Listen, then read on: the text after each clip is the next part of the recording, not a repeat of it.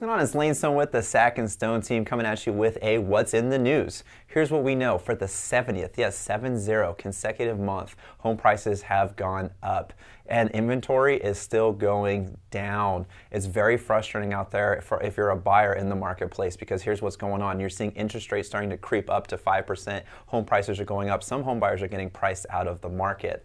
What we want to see is a month supply of around 4. That means buyers are happy because they're getting the homes that they want. Sellers are happy because they're getting the prices that they want. But in Orange County in general as a whole, we're under a 3-month supply. In some areas like Fountain Valley, you're under a 1-month supply of inventory. South Huntington Beach, low 1. Now you go to South Orange County, you're looking at 2-ish. So wherever we are in the Orange County marketplace, everybody's well below the neutral 4% month supply of inventory.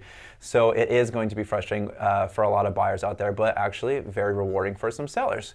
So we are looking forward to seeing a little bit of bump in inventory. We're hoping that the spring marketplace would allow us to see a little bit higher of a bump. We are seeing an increase in inventory, but not as much as we really wanted to see.